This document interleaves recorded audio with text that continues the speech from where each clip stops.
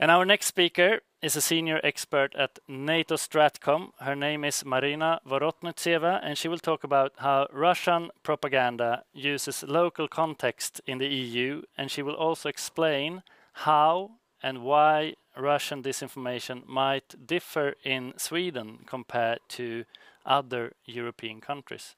Welcome to the broadcast, Maryna. Hello, Björn. Hello to your colleagues and participants. Yeah, I hear you. Where are you joining us from? Well, currently I'm in Riga, and I hope that today is the first day of the real spring here. So I hope you also have a great weather. Yeah, not so great, but doable. Everything seems to be working fine. So go ahead. Well, thank you, Björn. Good afternoon, everyone. I would like to start from the short explanation. I'm working as a senior expert at the NATO Strategic Communication Center of Excellence. I'm a Ukrainian citizen. NATO Strategic Communication Center of Excellence is a multinationally constituted and NATO accredited international military organization, which is not part of the NATO command structure, nor subordinate to any other NATO entity. As such, the center does not speak there for NATO, but we have here in the center quite significant Ukrainian expertise and understanding of Russian information and disinformation campaigns against Ukraine and against the NATO countries. So I would like to start from my personal background. I started my journalistic career in 2003 in Lugansk. This is Eastern Ukrainian territories occupied since 2014. I've seen how Russian propaganda impacts the local communities in Eastern Ukraine since the early 2000s. And I've seen how propaganda rises the generations of people who may be and who were used against Ukraine during the invasion that Russia launched in 2014 in eastern regions of Ukraine. The main idea of Russian propaganda is in propaganda as well, is to weaponize everything that is valuable.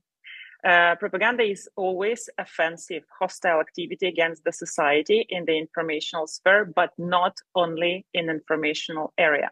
Propaganda is also supporting different political parties that can spread different narratives. Propaganda is always can use the paramilitary organizations, military organizations, and whatever.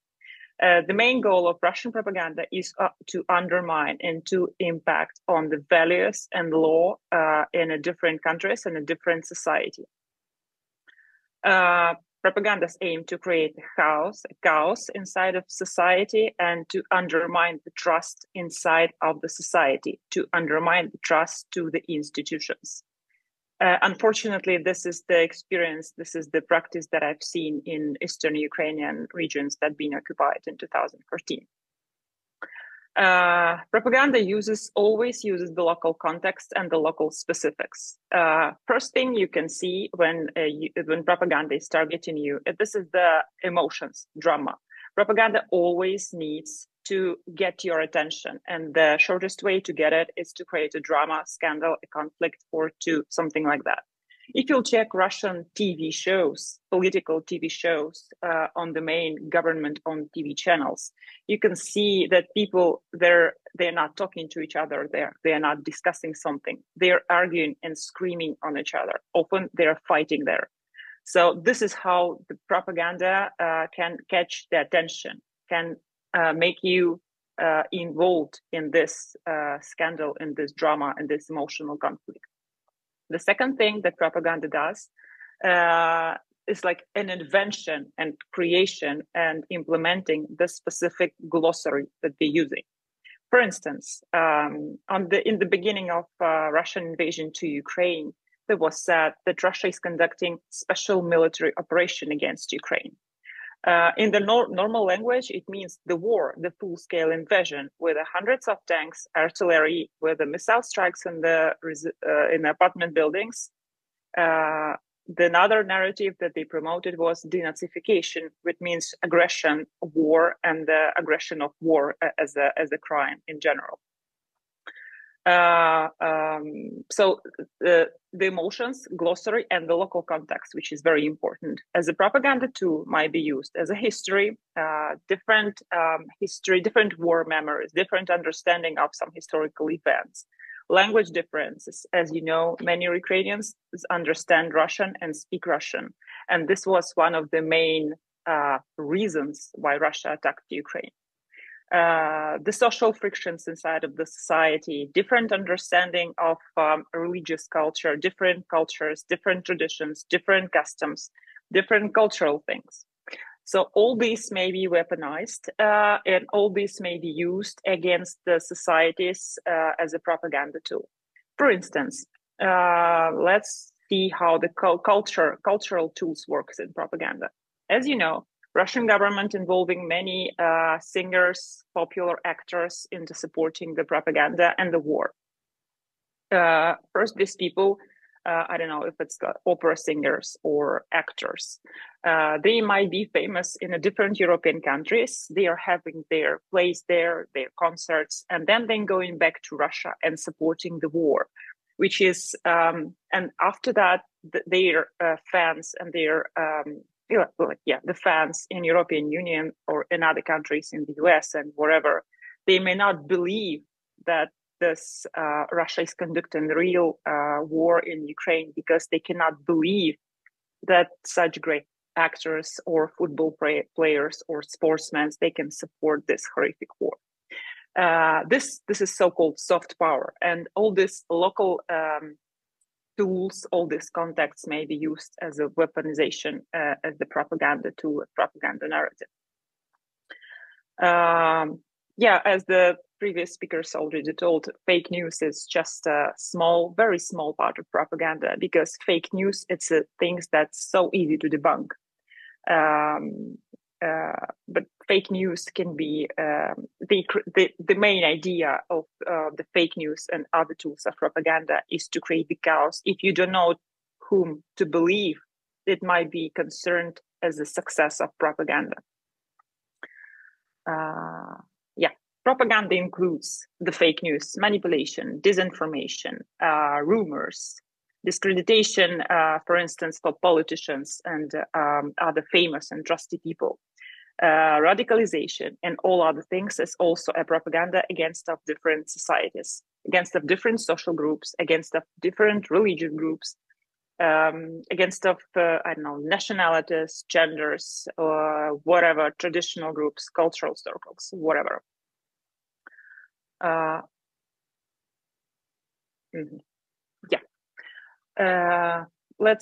Let's see how it goes in the one of the context, the Swedish context. This is the screenshot from the Guardian, the text based on the official statements from the Swedish government officials. What we see in this campaign, first, Russian propaganda attacks the religion, tolerance of the society, values, freedom of speech, and creates the drama and emotions. This is how any random event may be used against the society to create bad reputation, to create a conflict on the international area, and how to create the problems and the conflicts. We have another context.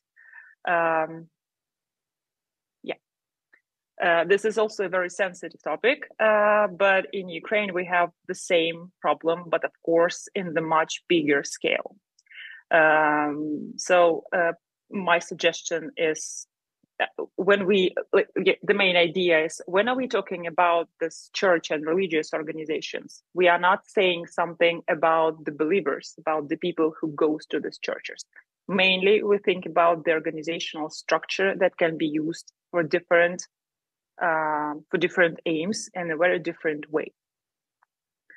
I have a few examples of how Russian propaganda used the local context in European countries and were targeting Ukrainians mainly. As you know, after the invasion started, millions of Ukrainians become refugees in different European countries. And Russian propaganda targeted Ukrainians in a few countries. The majority of the refugees were women with kids. And in those countries where level of when the society is more religious, when where more people are going to the church than they are identifying themselves with some churches, this thing were used to promote the narrative that the Ukrainian women are looking for new spouses in the European Union. There was one narrative was targeting to the religious families that considering marriage as something holy but not as a partnership. Another narrative was promoting that Ukrainians only looking for financial support from European countries and they are not grateful. These narratives were based on a few very unique cases that really happened. As the previous speaker said, yes, propaganda often uses something real, but generalize it into something unreal. The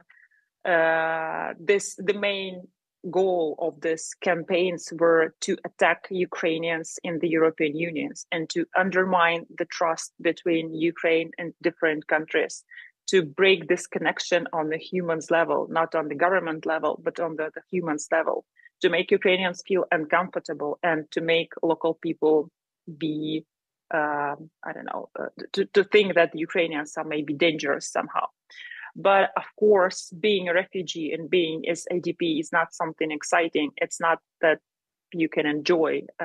For the majority of Ukrainians who become refugees in European countries, this is the huge problem. This is the disaster for a few generations of the family.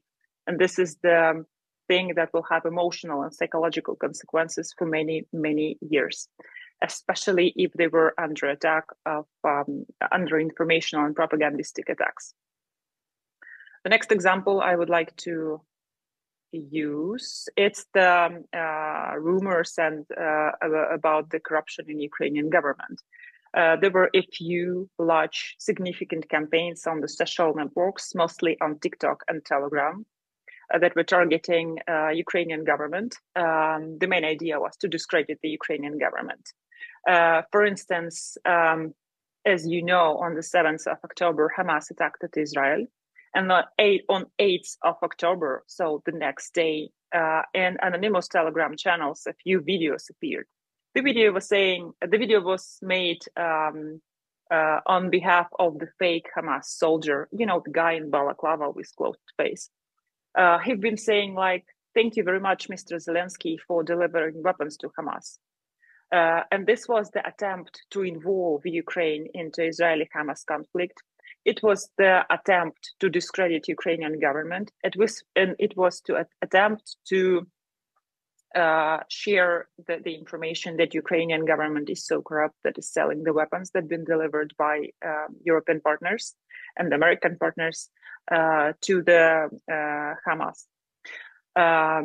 This was one of the main Russian efforts against Ukraine in October last year. The next, yes, one of my favorite propagandistic narrative against Ukraine that been used in European countries, different European countries, depending on the context, that this is narrative about peace negotiations, that Ukraine doesn't want a peace, that Ukraine wants that someone else, whatever country, paid for the war. And then if the Western partners would stop delivering weapons to Ukraine, the war will stop. This is how the typical victim blaming looks like, because the Ukraine is a victim of the war, Ukraine being attacked, and any attempts to put the responsibility on the war on Ukraine, this is the typical propagandistic narratives to reframe the war, to reframe the problem. Of course, Ukraine has, I don't know if we're able to show the video, but anyway, photo looks very well and pictures the real situation. This is the Avdiivka city in the eastern part of Ukraine, in the Donetsk region. A few years ago, it was the 35,000 city, mostly Russian-speaking people been living there. And now the Avdiivka city looks like this. So this is what Russia calls the liberation, the denazification. and whatever other things. Oh yeah, and the special military operation against the Nazi government in Kyiv. This is how the truth looks like. And yeah, I have a few minutes more, and I would like to recommend you the movie. A few days ago, Ukrainian movie got the Oscar as the best documentary for last year. Oh yeah, thank you for the video. This is how the Avdiivka city looked like in January 2022. The video made by drone. This is the real picture, not generated by AI. And this is the Russian Orthodox Church that was located in the city downtown. Yep, thank you. So the movie, I would like to recommend you the movie. It calls 20 Days in Mariupol. It was made by Associated Press journalists. They been to Mariupol since the beginning of the full-scale invasion. And this is the documentary. No political comments there, no mayors, no government officials, no one. Just people, real people, citizens that I don't know, you can find such people in any city in Ukraine. And this movie just the real evidence of what's going on during the war, what's going on when you're under attack. But be careful, please. This movie will not make you feel good or will not make you feel happy. And this movie is not recommended to the kids, and it's not recommended to those who are under 18 years old. This concludes my main ideas. So if you have any questions, Björn, we can move forward. Yes, thank you so much, Maryna. I have a few questions, but the time is short.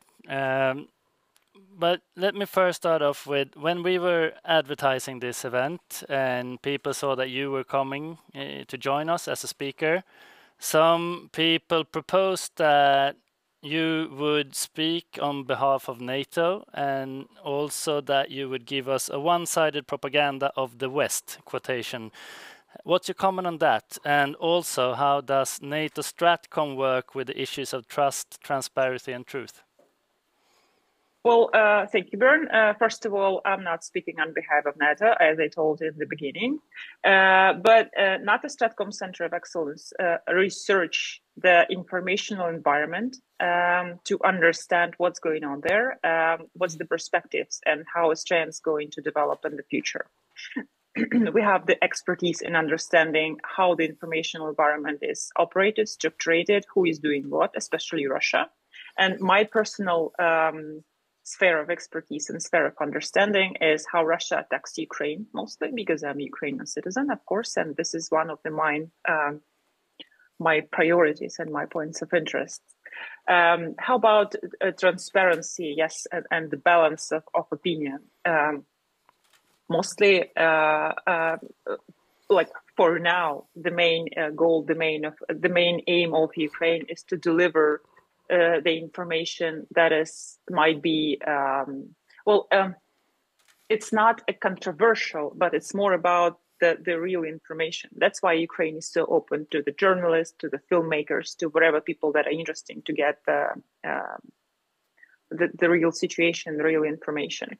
From my personal experience, I've never seen such a level of open and publicly and open publicly availability from the government official. And of course, being transparent and being understandable for the world is one of the Ukrainian achievements for the last 2 years. Unfortunately, in such context, but we saw how this informational transparency helps Ukraine to bring the truth into the international media and platforms.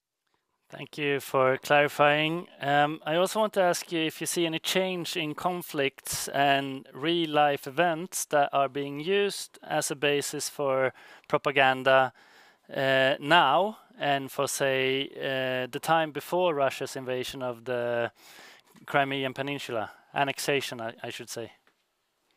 Yeah, thanks. For the last few years, we've noticed a few important things that may be useful for in other countries for our partners. This is the first thing. This is the using of anonymous source of information. As you know, in Ukraine, the Telegram is one of the most popular source of getting information. 75% of Ukrainians are using Telegram as a news source. And Russia operates there. They're establishing so-called anonymous sources, Telegram channels. You know, mostly they're based on the conspiracy theories and rumors and whatever fake news. But people usually like this conspiracy theories. There are some part of population that very addicted to these stories and rumors and insights and leaks from the governments. They were quite successful in building networks of such anonymous sources, but now most of them are debunked and discredited in Ukraine. So Ukrainians, my understanding is that now Ukrainians have a higher level of media literacy than we have before. And the second thing is using the AI-generated videos, like deepfakes, AI-generated videos and photos that have been spreading on the social networks, TikTok, Facebook, mostly. To the main aim of these deepfake videos is first to forward the subscribers or the viewers to the anonymous Telegram channels. Second thing, to collect the personal data of Ukrainians for targeting in the future. And the third thing is to discredit the senior military commanders, especially for the last maybe year, maybe 18 months. We've noticed a few deepfakes with a quite good quality that have been made to discredit the military commanders, because for obvious reasons, Ukrainian military commanders for now are the most trustable and persons in the country. So not only new conflicts, but also new techniques such as collecting data, personal data, and the use of generative AI. Yeah. One final question. In your opinion, what can we expect from Russian propaganda before the EU elections? Do you see anything in particular in your work? Well, I think they're gonna use the experience that they have in Ukraine in other different countries. That's why I mean the AI-generated video, the deepfakes generated with AI. So this is why it's so important for all European countries to build. Well, in Ukraine, the military commanders, they are very public persons. And if you see something about the military commanders or the political leadership on a social networks, it's very easy to check if this information is real. You can go to the official public Facebook page, you can go to official website, you can go whatever and check the information. But a few years ago, Ukrainian military commanders and the head of local administrations, they were not so publicly available. They had not this public pages accounts. That was not so easy to find information about them. So what the lessons that we learned is that all heads of public, all heads of the government, the ministers, the military commanders, they must be presented on the social media. They have to be public persons. It creates this transparency and the line of trust between the officials and the people, which helps the people, and this helps people to check any information that can appear in their Facebook feed or TikTok feed or whatever. Information should be easy to check. This is the main thing. So this is according to European elections, this is the same thing. European politicians should be publicly presented, and it would be easy to check if they said something or not saying, because spreading the rumors and fake news, this is one of the most popular tools of Russian propaganda, especially on the social networks. Thank you so much for joining us today, Maryna. I hope you have a nice time in the warm spring weather that you have. Thank you. Yeah, thank you. Bye. Thank you very much. Bye.